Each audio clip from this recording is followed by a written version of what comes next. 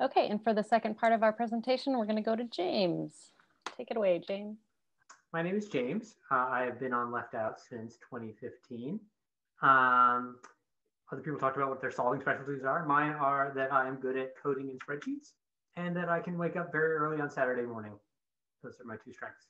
I'm going to talk about collaboration tools for hunting. Why do you want to do remote collaboration?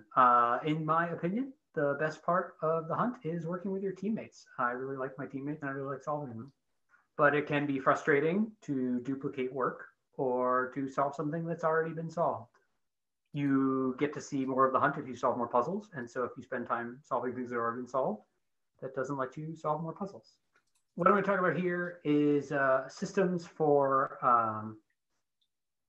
for communicating who's working on what, to talk about each puzzle, and to save context for handing off puzzles between solvers. I will also talk a little bit about what we do on Left Out and general collaboration strategies. Okay, a quick disclaimer. I work for Google, as do many of my fellow Left Out team members. I'm going to recommend a bunch of Google stuff, but I actually think it's good stuff, and I wouldn't recommend it if it wasn't. Okay, so what do we do on Left Out? We use a program called Czar. We use it when we're all sitting in the same room, and it makes it more fun to solve puzzles. We think Czar will be even more useful than it usually is when we're all remote and spread out. Czar does a lot of things, or it simplifies a lot of things. It makes it easy to get to the puzzles. There are links inside Czar that just take you right to puzzles. To share information about what's going on in puzzles, like what I've already done, or this puzzle is needed for this meta, which puzzles go with which metas, things like that. It shows who is or has been working on puzzles. So if you say, boy, I can't understand this at all, but I see Todd was working on this, you can grab Todd and he can tell you what was going on with the puzzle. I think the most important thing on this slide is you do not need site scraping and Slack channels and auto creation of sheets. You can do a lot and have a lot of fun with a much smaller system. Okay, so why do you want to track who is working on each puzzle? So you can see what's being worked on. It's nice to know what is active and what's sitting inactive. If you want to work with specific solvers, like there's a lot of times where I'll say, oh, I want to do a puzzle with Matt or Todd or Linda. You can just hop on the puzzle they're working on, which is very nice. You can, like I said before, you can get information about from people who've already worked on a puzzle. And just quickly, there are lots of ways you can track collaboration, like having one big video chat where everyone's talking to each other, or a spreadsheet where people say what they're working on, or you can have channels in various systems, or you can have your own server like we do. I'm going to get into that in just a second. Okay, video chat. Why would you want to have video chat? Because it's incredibly useful to talk to your teammates. We're all video chatting all the time now, and it is exhausting, but the video chatting is the closest we have to simulating actually being in a classroom. So it's very nice. You can show people what you're working on, which is great also. In terms of recommendations, this slide has a lot of information. You can take a look at it when it's up later. Kind of the nuggets, in my opinion, are Zoom is great if you have a poor connection, like if you're at your parents' house and their internet is crappy, like me. Discord is very popular with gamers. I don't know anything about it except that it's popular with gamers. And Google Meet is actually very nice, especially if no one on your team has a Zoom subscription, which someone probably does. There's also, I have some general tips that I want to share just to make sure I cover them, which are, you should definitely install the app, whatever you're using. You should use headphones, please. We're 8 months into this. You should know you should be using headphones. And you should turn off your video if you're not using it, because it will save bandwidth. All right, text chat. Text chat is also super important. Text chat lets you share text information, like URLs. I feel like during the hunt, I'm constantly cutting and pasting Wikipedia pages into chats to say, like, I think this puzzle's about this. You can also have the text of what you're working on. If you're in the middle of typing something, you can show it. You can put puzzle notes in, which are super helpful. And you can also put information that will help people solve later. Like if you say, hey, I think this puzzle is about Richard Nixon's dog. And even if you say it as a joke, people can come back later and say, hey, wait a minute, that was right. We can use that to solve the puzzle, which is very helpful. Our recommendation, we talked about this a little bit inside left out, use whatever you're most comfortable with. You should use a chat system if you have more than 5 people on your team. You probably want to have a chat system of some kind. Slack has nice integration with Google Drive.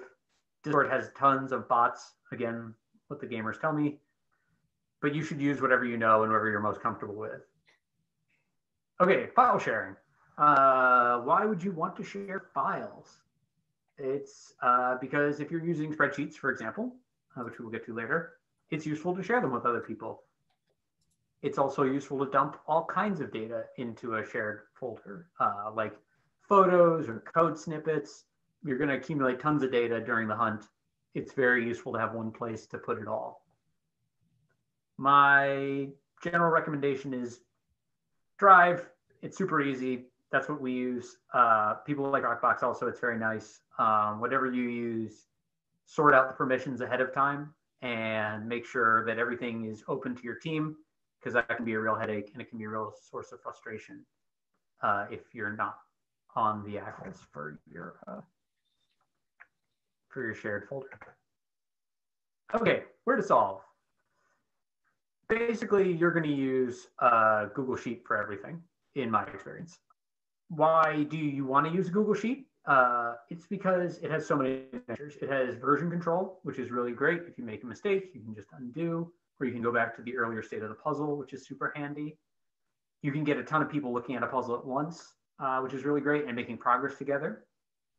There are many, many functions built into Google Sheets, including indexing, which is very, very useful. Weiwa showed that in his puzzle, but you can use lots of Sheets functions. Some tricks that I like, one sheet per puzzle. You can copy, paste, and copy, paste special in data where possible to reduce transcription errors. You should make new columns when you're trying something, and if you want to do something big, like sort all the data, you should tell everyone else who's also in the sheet, or otherwise they will be very surprised and frustrated. And you can also make new named sheets to try out your really bad ideas. Just be aware that if you're working in a sheet, it is not the puzzle. And so you may want to go back to the puzzle if you're stuck and say, oh, wow, like there were these little stars and moons and comet on the page that didn't get captured in the puzzle. Maybe that was useful, which is good technique. Solving physical puzzles. Often HQ will give you objects. We are guessing they are not going to do that this year, but we don't know. But you will often have to make something in the real world, like knit something or build something out of paper and tape.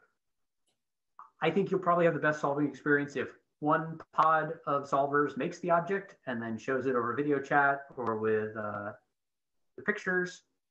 But the point of the hunt is to have fun. So if it looks like a fun thing to knit, you can have everybody on your team knit it. It's also very useful to put labeled photos into the chat so everyone can see what you're working on. I'm seeing about knitting. Yes, knitting is very common. There's often a knitting puzzle. All right, crosswords. There are probably going to be a lot of crossword puzzles in the hunt. They're kind of a standard puzzle. Why would you put your crossword puzzle into a sheet? All the same reasons you want a sheet in the first place. For version control, so a lot of people can work on it at the same time. So you can have access to the spreadsheet functions if it turns out to be more complicated than a regular spreadsheet. This is one where a lot of times people will take a crossword puzzle, especially if it's complicated to transcribe offline. So if you're going to print it out, just tell the other solvers you're printing it out and do it on paper. Some tips that I use are making columns with 21 is super useful because it means things will be square. You can also use comments or clue numberings, like one across, so that you can overwrite and not lose the clue number. There are some image manipulation techniques for putting grids into spreadsheets that are beyond the scope of this, but you can see some links about how to do that. All right, programming. Why would you do programming? Another common type of MIT Puzzle Hunt puzzle is a programming puzzle where it's very obvious that you will have to do some coding. There are also puzzles that are not explicitly programming puzzles where you realize this would be faster if I wrote a computer program, like a 3D Slitherlink solver. There are lots of different ways to do coding and to do collaborative coding. I've listed a bunch of them, but I will tell you that I am a professional programmer and I don't really love any of these. Honestly, the things I do most often are work with other coders. Each we agree on a function we will write, and then we paste them all together. We put them in the chat and send them. Or I just look over Dan's shoulder while he programs, and then he just solves the puzzle. You can also do a lot of programming in Sheets, and I'm embarrassed at how much programming I've done in Sheets. All right, that was a lot of information, but I'm happy to take any questions you might have. I have no guarantees about my answers.